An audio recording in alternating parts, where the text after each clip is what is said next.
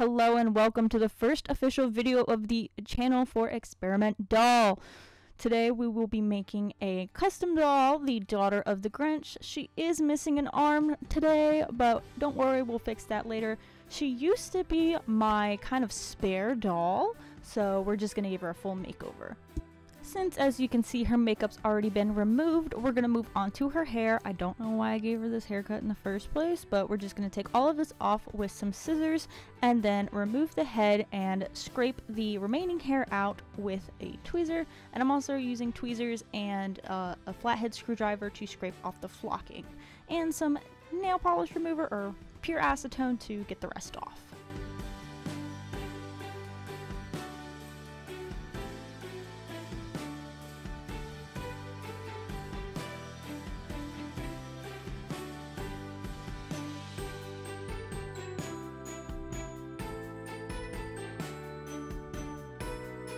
Once she's been fully cleaned, I paint the scalp in a color that's going to match her future hair.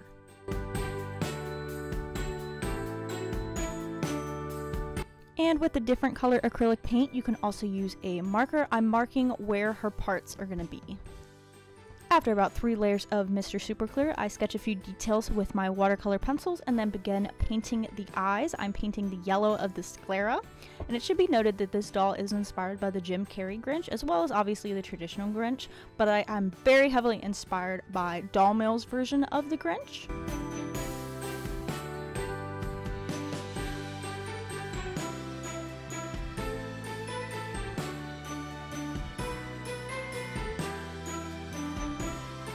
Now I'm bringing in some red acrylic paint to paint on her lips, and because she is inspired by the Jim Carrey Grinch and some Doll.Mills Grinch, she is the daughter of the Grinch and Martha May, because why not? And here I am mixing up some green and brown to paint her thick eyebrows.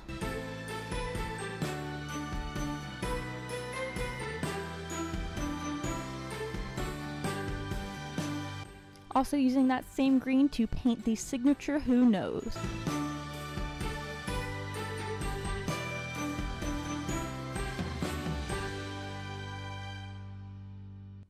And a little beauty mark, because you know what? She is a beauty.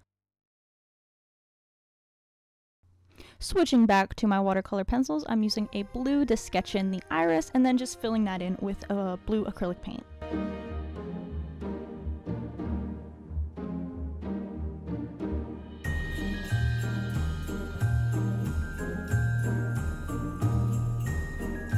Now, I wanted to give her some red and white candy cane-like makeup, but I didn't want it to be too holiday-ish because I do want this doll displayed year-round. So I think red and white works pretty well because red is such a contrast to green. It is the actual complement of green, so it works very well. And then obviously I'm just painting in the red and white and perfecting some detail. And for a little flair, I painted some gold acrylic paint under the eyes. I should note that for some reason whenever I paint with red acrylic paint on the lips, it ends up bleeding. So I highly recommend trying to do whatever you can, like maybe just use a watercolor pencil instead for lips, for reds, because it just ends up bleeding on the doll and staining it, and it sucks. Here I am with my black watercolor pencil sketching in the eyeliner and the eyelashes. After I sketch that in, I end up going over it with some black acrylic paint.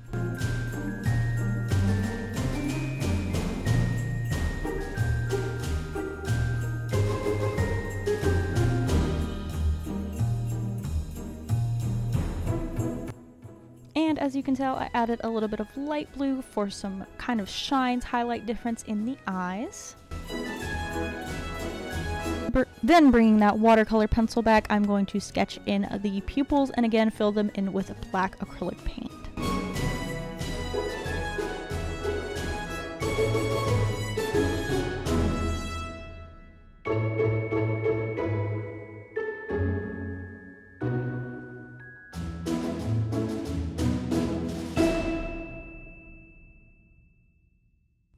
Now I'm just adding a few finishing details, like using a watercolor pencil to add some fluff to her eyebrows, and obviously going to add her eye shines.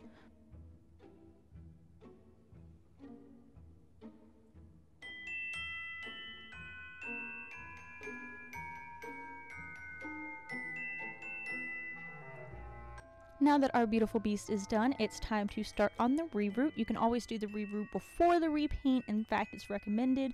I just kind of do whatever, and I'm using this Barbie hair guacamole from dollyhair.com and a rerooting tool, and I'm just gonna go around her head and then plug the center of her head.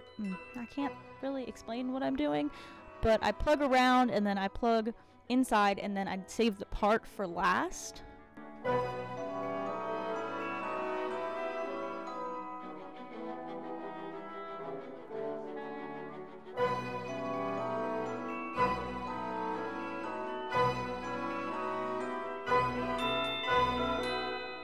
I'm gesturing to the part because I was going to root the part after I rooted around her hair, but then I decided it was just easier to root inside and then root the part last.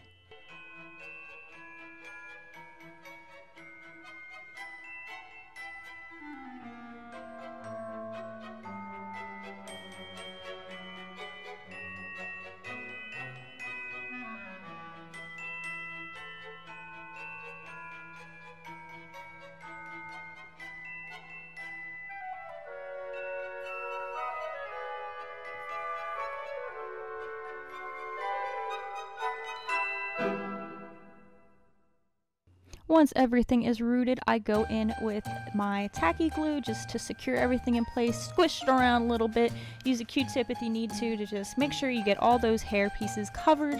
And you can see a little discrepancy here. I was gonna have her hair braided and then put in a bun as well, but then I ended up deciding that it just did not work. And here I am with my Sculpey Satin Gloss Glaze, and I'm going to gloss the eyes, lips, and nose. Now, I personally like my dolls to look like they are from a factory, like they're factory made. Some artists might just gloss the eyes themselves and the lips and the nose. I like to gloss every area that I paint because it makes it look like it's printed on. It adds a weird professionalism to it, in my opinion.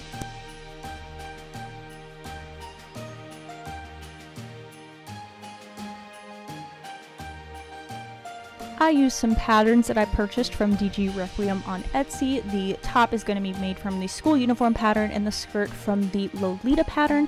The links to the patterns will be in the description below. I highly recommend their patterns. They're great, easy to follow, love them.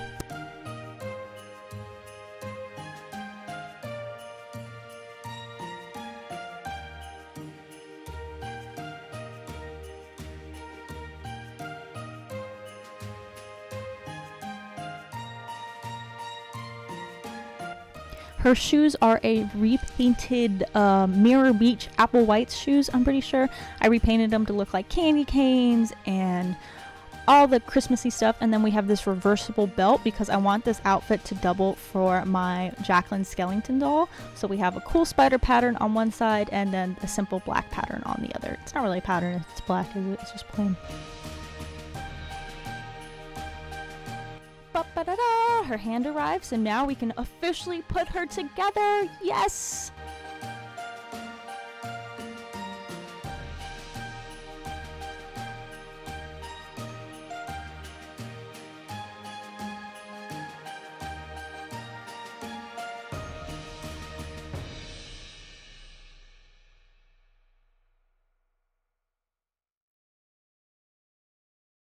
And time to add the finishing piece, which is the head. Gotta add the head back onto the body. Always so exciting. Always goes different each time. A lot of the time the head pops over the neck and looks funky, and it's always kind of funny and always a struggle, as you can see.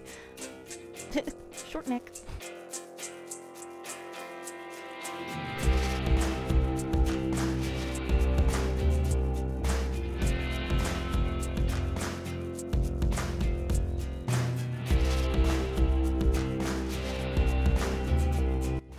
And she's done. Here's some amazing Christmas photos that I took, or at least tried to take. I'm not the best at taking photos of my dolls. I'm not gonna even try and lie about it, but she was still so much fun to make, and I love her so much. And her name is gonna be Holly, like holiday, or holiday, however you want to say it, but also like holly, like the flower. So I think it doubles, but she's on her way to steal your Christmas.